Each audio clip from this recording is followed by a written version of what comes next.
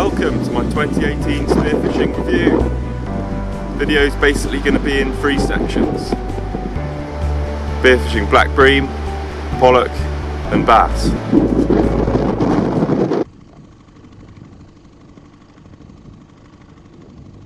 The hunt for black bream takes us to some spectacular locations above and below the water. Here we can see a typical mark for black bream on the chart.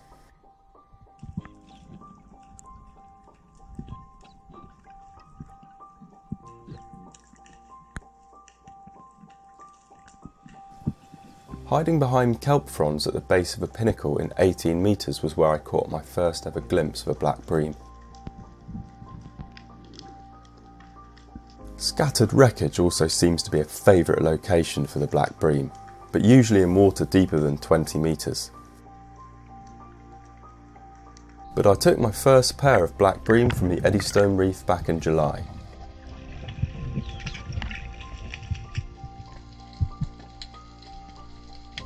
I was surprised to take my first bream at just 12 metres as it was mingling with a school of bass on a drop-off.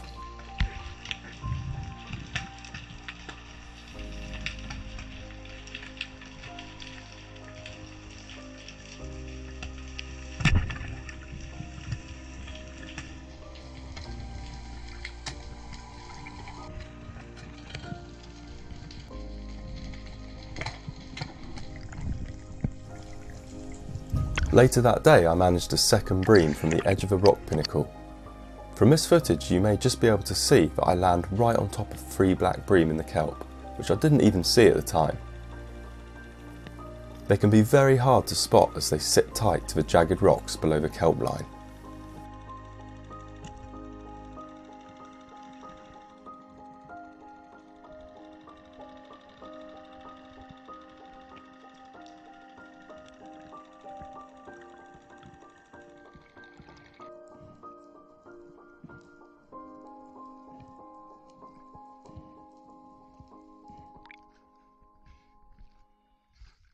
This one just came out from nowhere, so that's going to be dinner for me. And that one's for the good lady. That one's a bit deeper in, more like 16 metres, on a ledge off the back of the pinnacle. Some exploration of Cornwall quickly led me to some of the most exceptional black bream territory. We targeted several very broken up wrecks, which never failed to produce the bream, sometimes in spectacular numbers.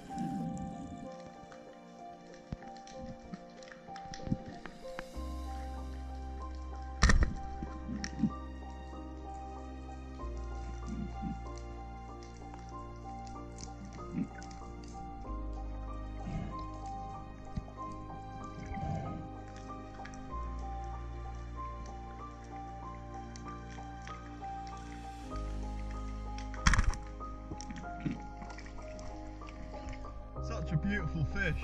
In the sunshine, the bream actually have a rather striking iridescent look to them.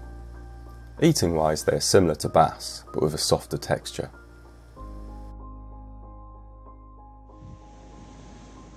Well, we made it to the beach. Cooking the catch on a beach fire after a hard day's diving really adds to the whole experience.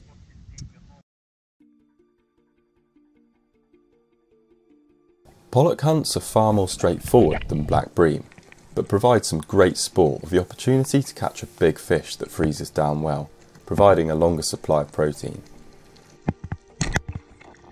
We are generally shooting pollock between 3 and 5 kilos, the perfect depth for which I find is about 16 metres of water.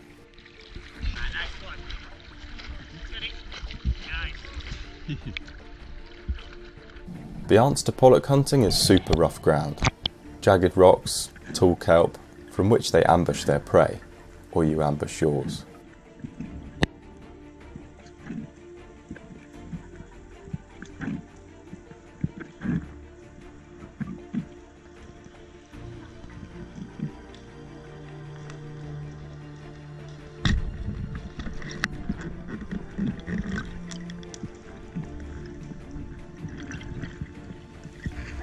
Yeah.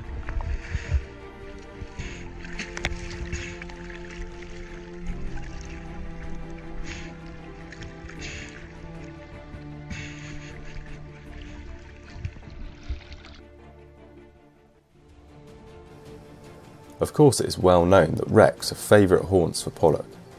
Often the wrecks are more intact than those that the bream like to hang around.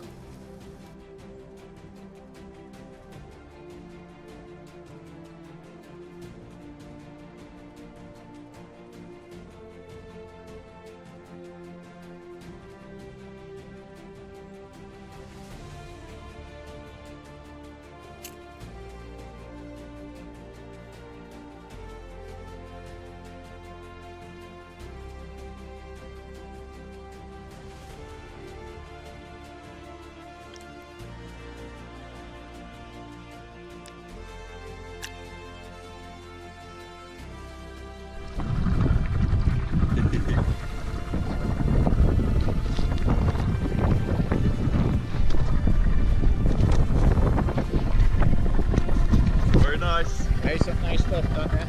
Yeah? Yeah, the wreck is very nice. Fish ball.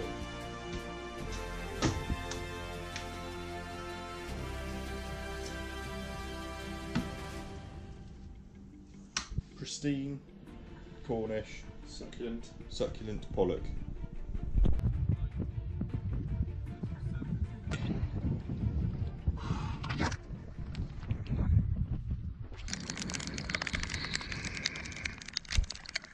Most bass hunting is done close to the shore in shallow water.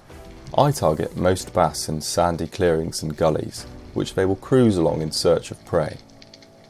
Here we can see a typical example of a bass using a sand gully, and a careful approach is required not to spook the fish.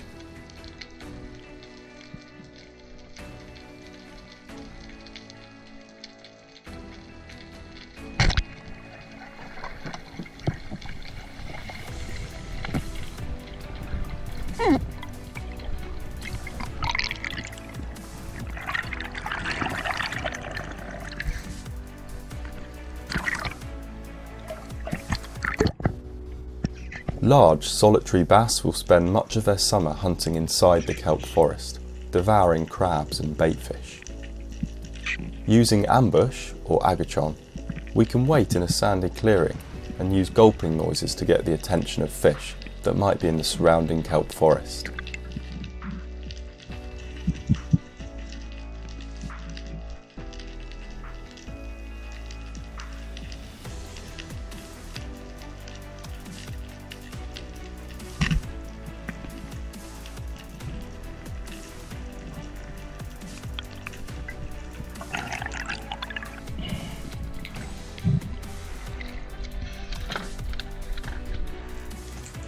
On offshore reefs, we tend to encounter the bigger bass hunting small fish, and if a large school of fish looks stressed out, it's worth waiting and positioning the gun behind them.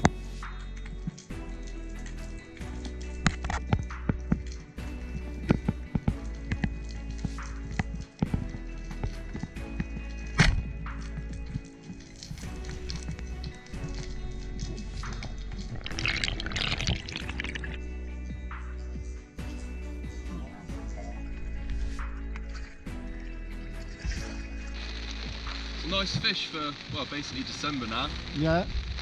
They tend to go off and breed quite soon. So nice to catch that one. Well done, Captain JPK. We're now going to head back on into mainland. Yeah. Roger. Yeah. Over now. Cheers and gone. Cheers and gone.